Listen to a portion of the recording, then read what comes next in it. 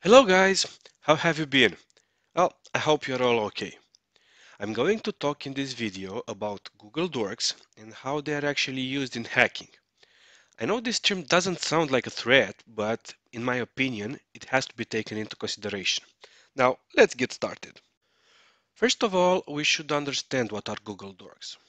Well, they're really just some search queries on Google, but a bit more complex than the usual ones. To be easier to understand, let's just say that you can apply some filters on these searches in order to narrow the results.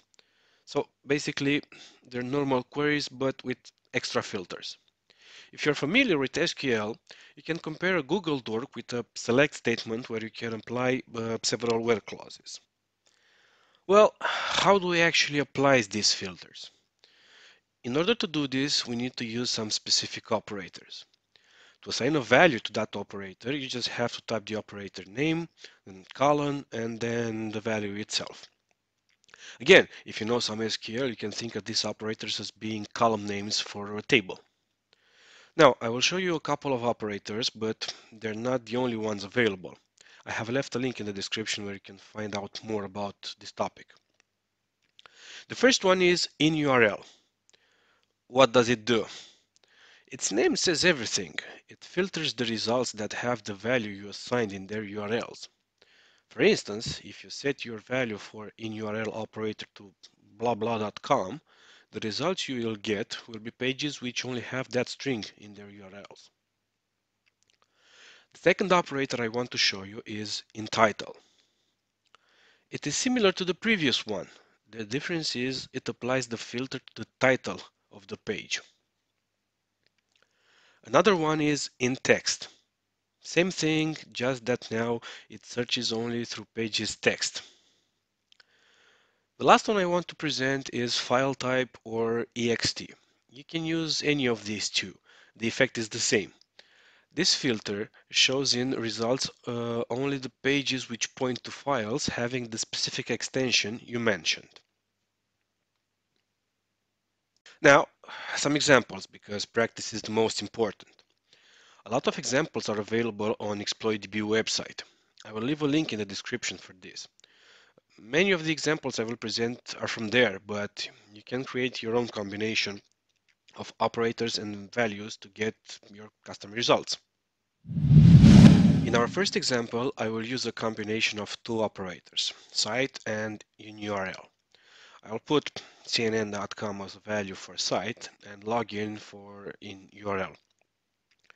Basically, it will return the results that have login in their URL and for which the site is cnn.com. So site cnn.com in URL login.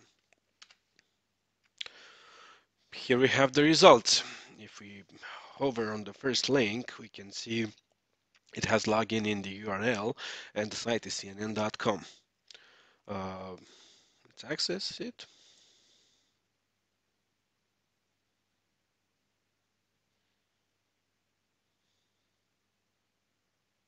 And here is the login portal. Okay. And what does this have to do with hacking? Well, this is a very good question. Let's say someone wants to hack CNN.com. By finding login portals, that person can attempt to apply SQL injection and find a way in.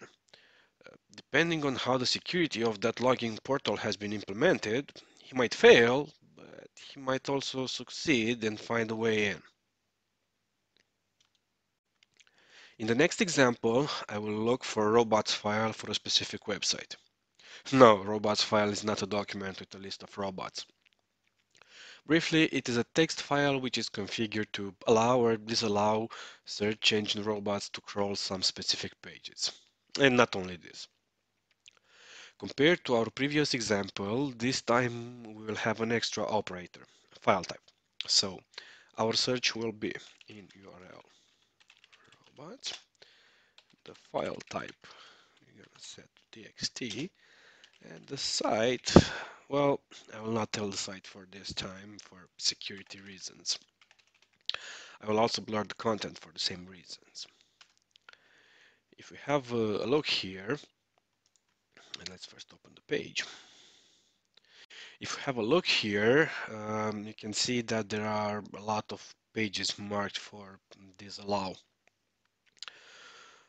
Using this method, hackers can find out about specific pages that are not available to access from the standard website, and who knows what information they might find there.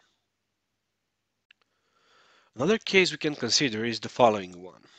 In URL, put FTP, in title, index of, and site, well, I'm going to put something random here, niceschoolwebsite.com. I don't know if it exists. The point of this Google Dork is to find out if there is any FTP server for the site we chose. The value index of for in title has been set because usually that's the text we find on the main FTP page. And searching, well, nothing found. In our situation, nothing was found. But if we change the site, we might find. Now, so many FTPs are public, and maybe that's not a very good idea. If it's not requesting any type of authentication, you will be able to access those pages and the content available there without any problems. And you can find files with many things. One more test we can do is to check for unprotected AWS S3 buckets. This is similar to the FTP search we previously performed. Now I'm looking for text files with password keyword. So site Amazon AWS.com. In text we'll put password, file type txt, and I'm going to add S3 also for bucket. And okay, you can see there are a couple of results. Again, accessing these links, you might be able to access some private files that haven't been protected and that might have various sensitive content.